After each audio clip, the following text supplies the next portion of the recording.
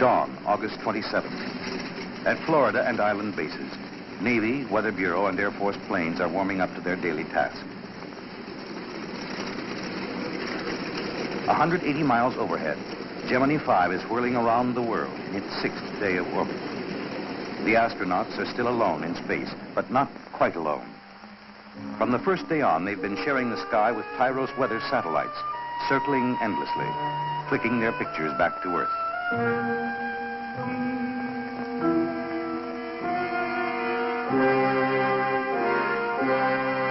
And at mid-morning on the 27th, both Tyros 10 and a Navy weather plane make a discovery.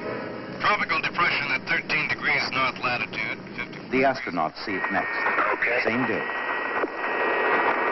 Do you have any sort of a report over that tropical depression? That's right, we passed right over it. It is a rather large storm with heavy cumulus activity. We could see air-to-ground lightning even in the daytime. It does have an eye. That's the name of that Betsy, in case you haven't been told about it. A hurricane's born and christened Betsy. And in two places, the news spells trouble. The National Hurricane Center in Miami, where Chief Forecaster Gordon Dunn is checking first reports, and Houston Control for the space flight, scheduled to splash down Sunday, right in the path of the storm.